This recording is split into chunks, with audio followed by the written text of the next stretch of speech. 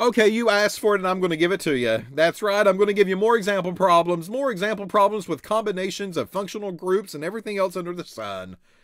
So let's not waste any more time. Let's just go ahead and do another one of these crazy examples that I might throw at you. And this one, I'm not necessarily going to give you two functional groups to choose from, but it is going to be another aldehyde. So there we go. There's a structural group. I want you to name it.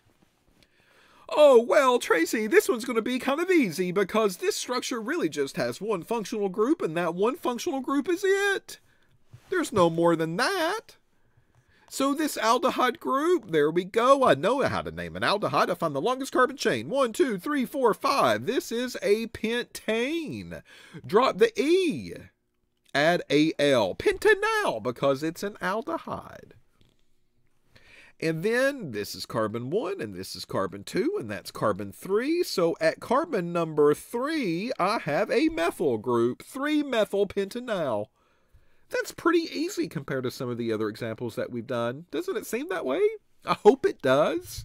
I really do hope it does. Okay, well, that's IUPAC. And what if I just play real dirty and I say, give me the common name too? Well, how do you name that one? All right, so 1, 2, 3, 4, and 5. 5 carbons. Well, this is called a valer. A valer what? A valeraldehyde. That's what it's called. I add the whole word aldehyde at the end of the common name. Well, that carbon is part of the aldehyde name. So this is the alpha and this is the beta. So on my beta carbon, I have a methyl group. Beta methyl valeraldehyde. Sounds kind of weird. All right, but that's the common name for it. So that's just the way it's going to be, folks. All right, so let's look at another one. Deet, deet, deet, deet. And we go out and down, out, double bond O and an H. Okay, so what I'm going to do, I'm going to put a dot here and a dot there and a dot here and a dot there and a dot here and a dot there and a dot here and a dot there, just so you know where all my carbons are. So there you go. So we're going to have to name this crazy thing. How are we going to name it? You tell me. You do it. Push a pause button. Try your stab at this and see what you can get. And then push the play and then double check my answers with yours. Does it make sense? That's what we're after here. All right, so did you push the pause button? Probably not. But we'll at least work through the example together. Not a big deal. I really wish that you did, though.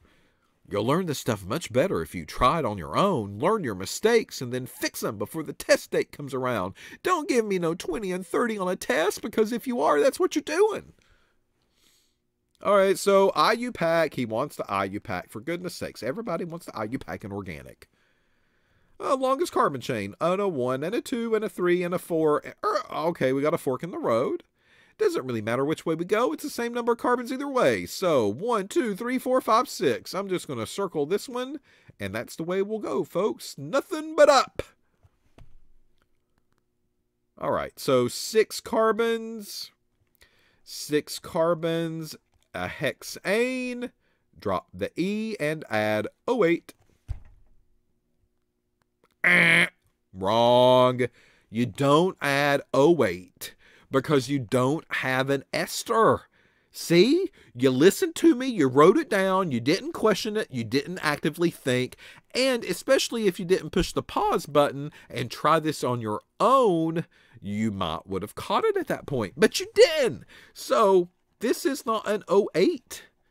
This is not an ester. This is an aldehyde. How do you name aldehydes? You drop the E and you add Al. This is a hexanal. That's better. Okay, but that's not it. We're going to have to name this piece here that comes off of that longest carbon chain. How do we do that? Well, this is carbon 1, and that's carbon 2, and this is carbon 3, and that's carbon 4, and this is 5, and this is 6. So on carbon 4, we have another 2-carbon piece. So on carbon number 4, I have a ethyl group. 4-ethylhexanal is going to be the IUPAC name of that molecule. And then we can common name this as well. So hex, you know, we just talked about it, is capro. And the common name for aldehydes, use the entire word aldehyde. So caproaldehyde. There we go. That takes care of the most of the structure that we see. Well, in the common nomenclature, this carbon is part of the aldehyde name. So that carbon does not get counted. So this is the alpha, this is the beta, and this is the gamma. So at the gamma position, we still have an ethyl group, right? So 4-ethylhexanal is IUPAC, and gamma ethyl caproaldehyde is going to be the common name for that structure. Okay? All right, let's do another.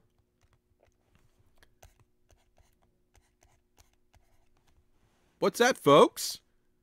What's that molecule? What's that doing here? That was like 2-3 lecture modules ago. Well, it's back. All right, so here's a molecule.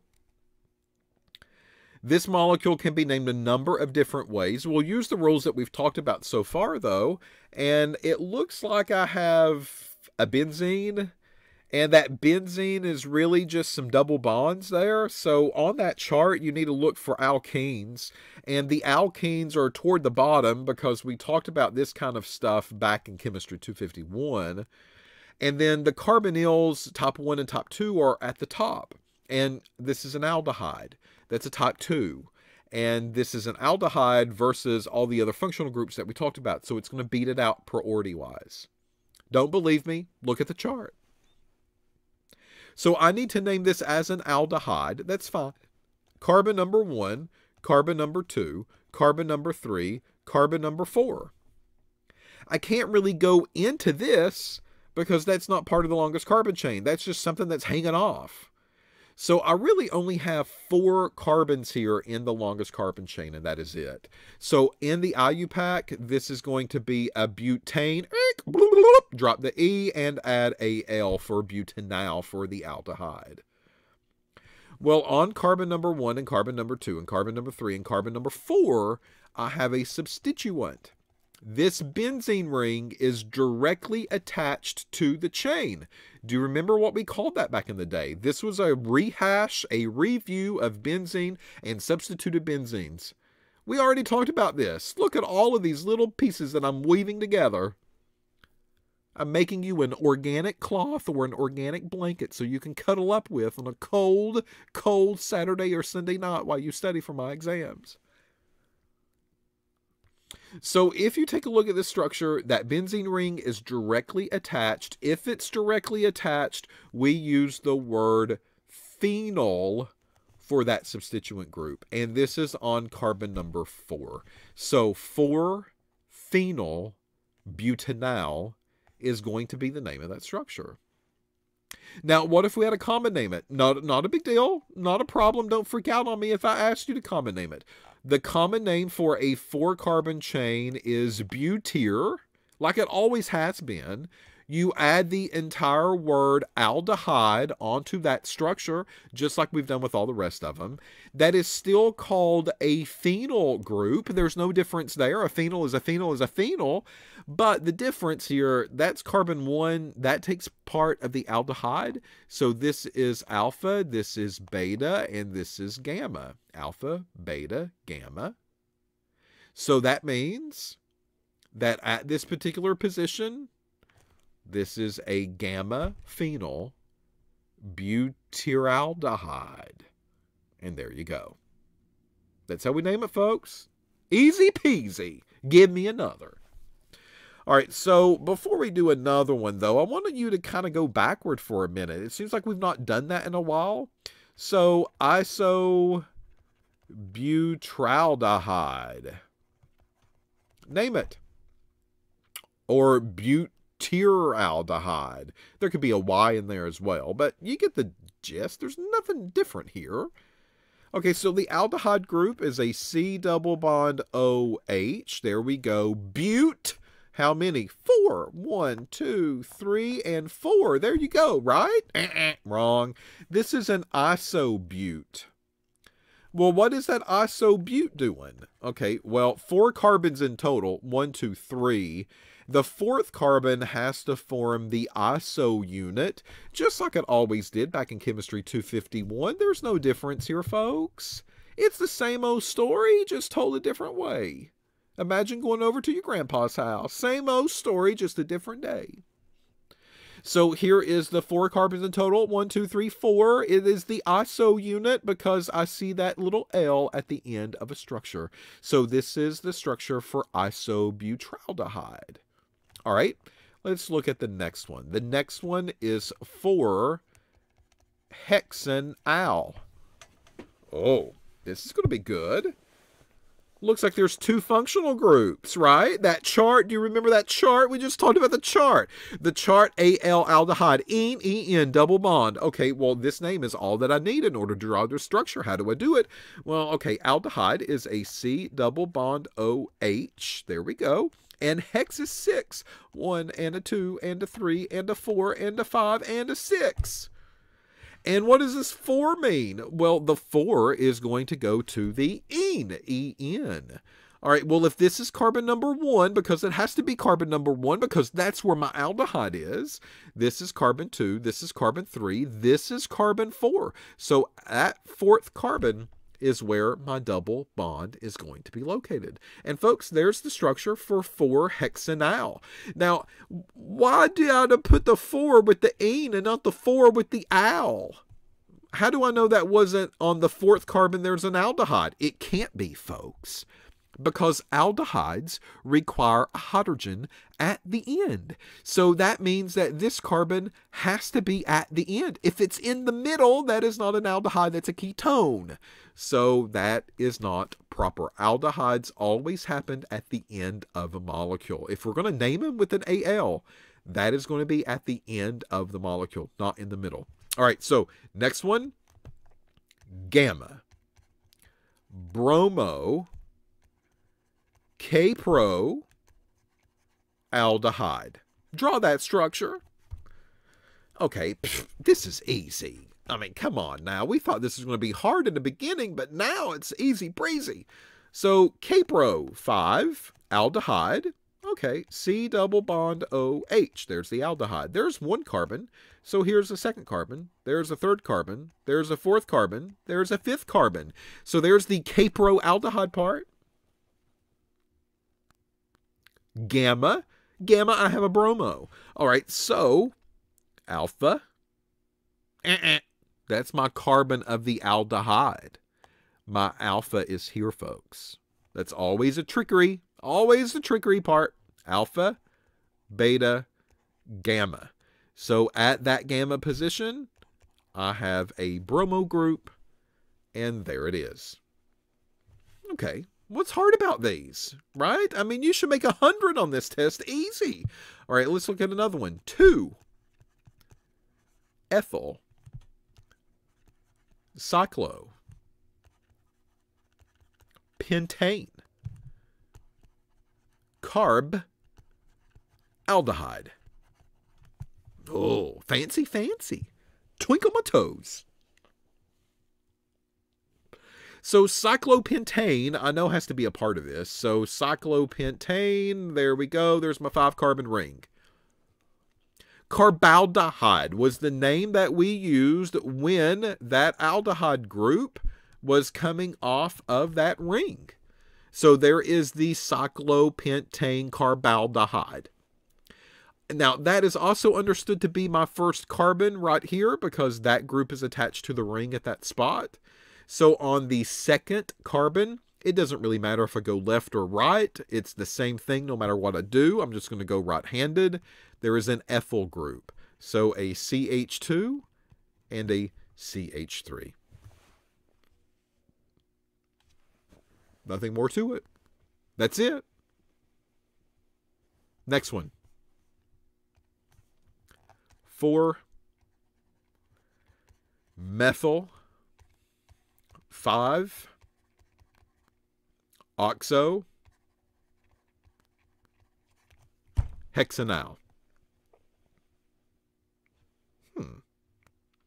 Well, oxo we saw before. I kind of know what that means now. It's probably in reference to an aldehyde. It looks like I also have an aldehyde as the main name because it ends in AL. I've got a substituent on it. It's a methyl group. So let's kind of figure out what we need to do here. So we'll just start with aldehyde first. I know it's an aldehyde. It ends in AL again, right? So I can start here. That's a C double bond O and an H. Well, it looks like there's 6 carbons in total because it says hexa. All right, so that's my 1 carbon. There's my 2nd. There's my 3rd. There's my 4th. There's my 5th. There's my 6th. So I'm kind of working backward here. So there's the hexanyl part. It also looks like on the 4th carbon, I have a methyl group. So this is carbon 1 and carbon 2, carbon 3, carbon 4, carbon 5, carbon 6, right? So on the 4th carbon, which would be here, I have a methyl group. So that's a CH3. And on the 5th carbon, I've got something here. And that's an oxo unit, a 5-oxo. Wait a minute, what is an oxo unit? Oh, I remember. That chart told me there's a difference between oxo and formal. And it said oxo is really just the double bond O, and a formal is actually the carbon with the double bond O and the hydrogen, the whole shebang. So because this is oxo, they're really only referring to the double bond O, so that double bond O is going to be at carbon number 5. So in a sense, this has a double bond O at the end, which is the aldehyde piece, and it has a double bond O inside with a carbon that's flanked by 2 other carbons.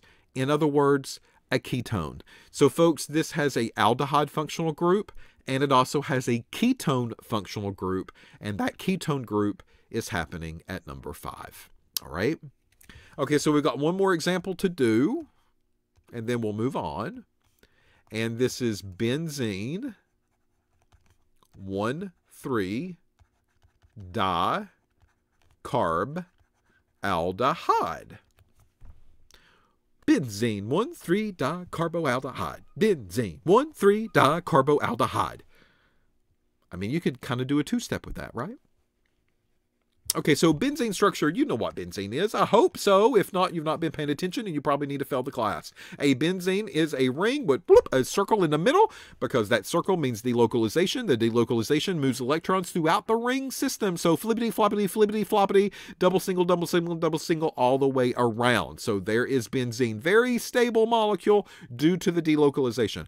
On spot number 1, ding, ding, there we go. On spot number 3, ding, ding, there we go. We have dicarbonaldehyde. So C double bond OH and a C double bond OH. Doesn't really matter how you name them. Just connect it to the carbon with the double bond O and you've got it. There you go, folks. There's benzene 1,3-dicarbonaldehyde. Also note that this 1,3 position, O-M-P, Becky, look at that benzene ring.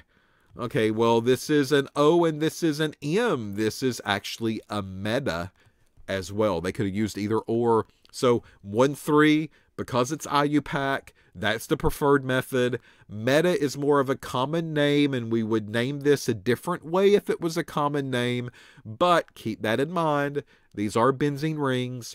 They are di-substituted, and OMP can be used in nomenclature. Never forget it because it could come back in some of these example problems. All right. Once more, once we learn something, they assume that we have learned it for good and that we never forget it, even though that's not real life. But that's just the way it is sometimes. All right. Okay, so that's where we're going to stop in this video. I think that we've done enough examples of aldehydes. Notice in all of these examples, it's been aldehyde driven.